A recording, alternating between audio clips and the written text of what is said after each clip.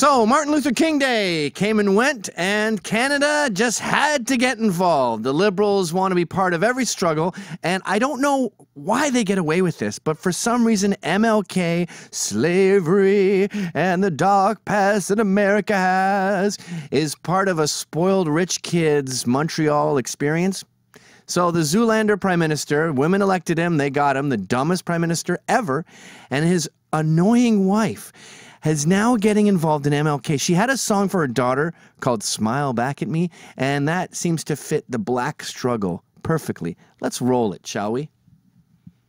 Some people die. Ooh, yeah, yeah. Angels can fly. Yeah, yeah. And some people fight. Look how white that audience is. Without knowing why. Oh, sing it, sister. Preach it. Live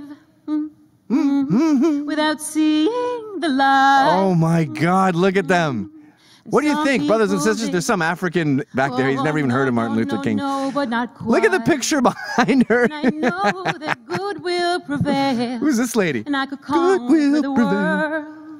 The Uh-huh. love that I feel when you smile back at me. When you smile back at me.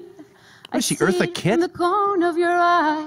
Oh, it's a new song Say now. that we will say goodbye, but nothing will take away what's between you and me. Oh my God. Is that guy asleep or blind? Smile back at me. When you smile back at me. When you smile, when you smile, when you smile. Beautiful. I love you. I love you too. Child. I love you, my child. Ooh. Check this out. Was she Eva Perón? Is this Evita? Don't cry for me, Argentina. Thank you, Rogers TV. Wow, what a mess. And I love this because it's such a perfect example of how politics is fashion now. MLK's hot, the black struggle's hot. Canada wants to be a part of it. And she gets out there like with a standing ovation. MLK is my thing too.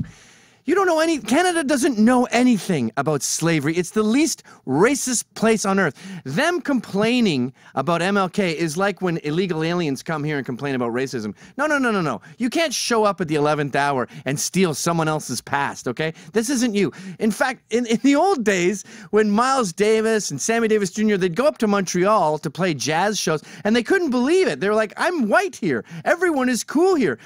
Black doesn't exist in Canada. So no, you can't sing the blues as a white woman. You're lying. And you see this with everything with liberal politics, like rape. They go, I hate rape. Okay, gotcha. I hate it too, by the way.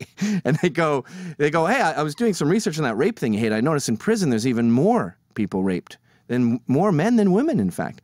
And they go, oh no, I don't like that kind of rape. Oh, okay. Well, I found some Middle Eastern cultures. You know, in Pakistan, they didn't want to outlaw pedophilia because they were worried it would be seen as anti-Islamic. That's how's that for rape? I mean, there's your rape culture right there. No, I don't like that one. That's not the fashionable kind of rape I have. Ladies, politics is not fashion, okay? It's not in Us Weekly. Just because MLK Day is happening south of the border, you can't co-opt that and sing about it. And by the way, when you say, smile back at me, my little pet, you wrote a song about your little tiny baby and how cute it is. To say that about blacks is downright insulting.